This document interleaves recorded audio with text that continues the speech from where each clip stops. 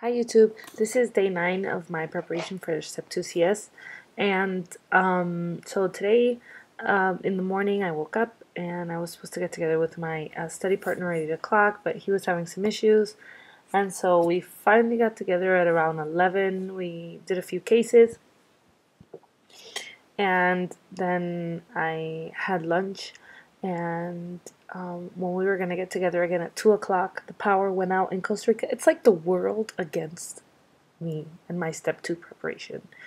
I swear. Yesterday, the internet, apparently it's the same company, and they're having issues because the electricity went, then the electricity came back for 2 minutes.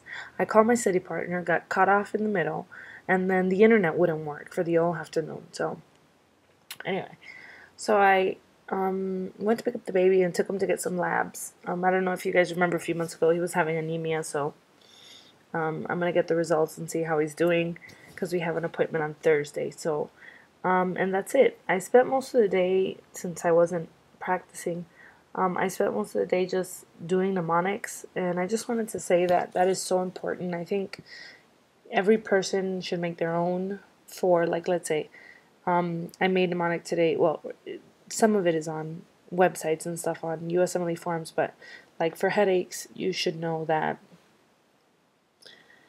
the differential diagnosis and make a mnemonic so that when you walk into the room, before you walk into the room, you have your mnemonic for your past medical history, your mnemonic for the present illness, and your mnemonic, like let's say, for your review of systems, and then put your differential diagnosis.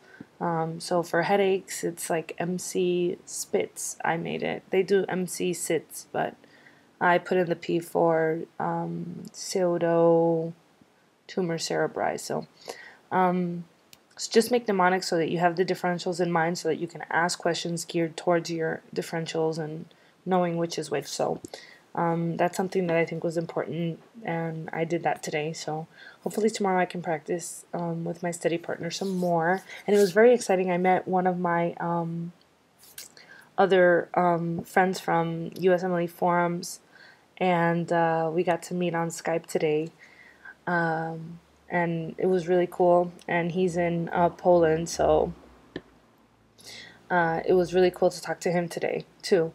So that's what I did today, and now I'm probably going to practice 1 or 2 cases with Gaspar